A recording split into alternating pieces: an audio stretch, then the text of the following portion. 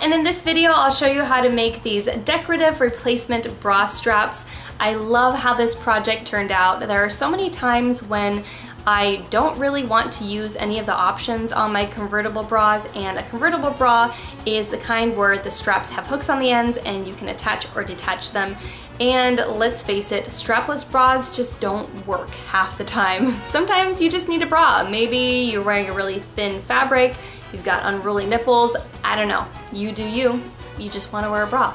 This is for those occasions. If you want to see more DIYs like this one, let me know in the comments below. If you're not already subscribed, please hit that subscribe button.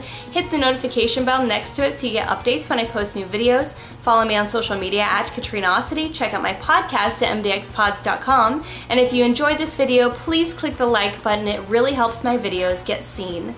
For this project, you'll need some thin elastic, an applique without adhesive, scissors, lingerie strap sliders. I'm using figure eights because they're what I had on hand, as well as swimsuit bikini hooks, thread, and a needle.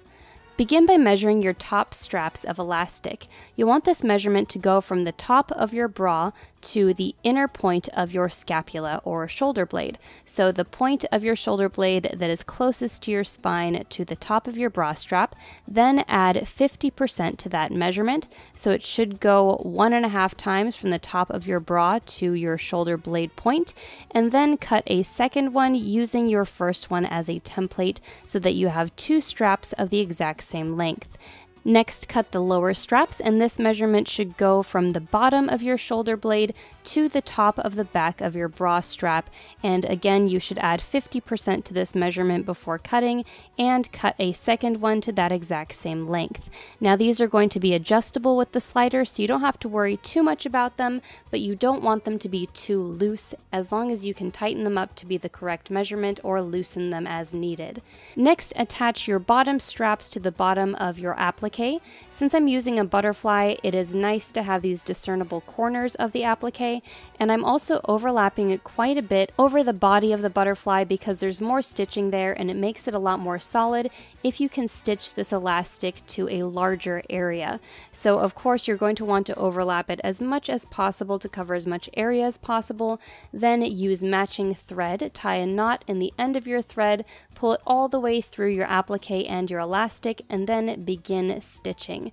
You won't want to go around the outside of your applique because then it will just bunch up, but just insert the needle a little ways through the elastic and the applique, then turn the tip around and pull it back out.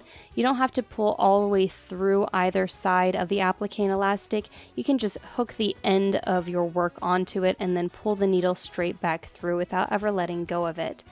Then once you've sewn that first side of elastic on as much as possible, position your second side, and you're going to want the angle of these to line up as well as possible from the inner point of your spine to the tops of your bra strap where the hooks for your adjustable bra are naturally resting. Then when you're done with the bottom straps, you're ready to attach the top straps. You'll do the exact same thing, again laying them out on a flat surface, positioning the angle first, and then stitching them into place. Once they're sewn on, you're ready to start adding all of the other hardware. Begin with your slider, and you'll want to hook the slider onto the elastic twice, so your elastic is going up one side of the slider and then down through the other side, and it should look something like this with the middle of it concealed when you look at it from the top. Then add the swimsuit bra hook and double the end of the elastic back over itself so that it's coming back to the center of your slider underneath. It should look something like this when you pull that elastic loose over the slider. Then take the end of the elastic and pass it back through the closest side of the slider to the end with the hook, and you're just going to loop that around inside the larger loop that you already have existing there. Then turn it around and bring it back down the other side of the slider and pull the end through. You don't want to have too much excess on this loop. Get it as small as possible so that you can comfortably sew it, but you don't want to be wasting a whole lot of your elastic in that little loop because it's not really going to be doing anything. Then you're going to stitch through this section and just sew that elastic to itself, making sure that the center of your slider is encased in that small loop. You'll want to make sure that you don't stitch this too close to the end of the elastic because then it could just unravel and come undone as soon as you put this on. So you'll want to encase the edge of that elastic in thread, but you don't want all of the stitching to be right up on that edge. You want to have some substance where it's going to grab onto the elastic and hold it in place. So I recommend you do a really wide stitch, encase the end of that elastic, and then have about a centimeter between the very end of it and where your stitching ends.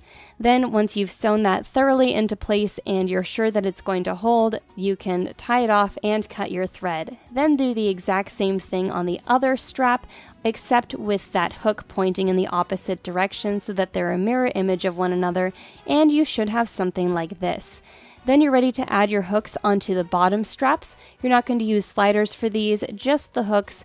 You're going to loop the end of the elastic through the loop on the hook and then stitch that into place the exact same way you stitched your other elastic straps, making sure you're not too close to the end of the elastic and making sure that you have enough substance to those stitches that it's not just going to unravel and come undone as soon as you put this on.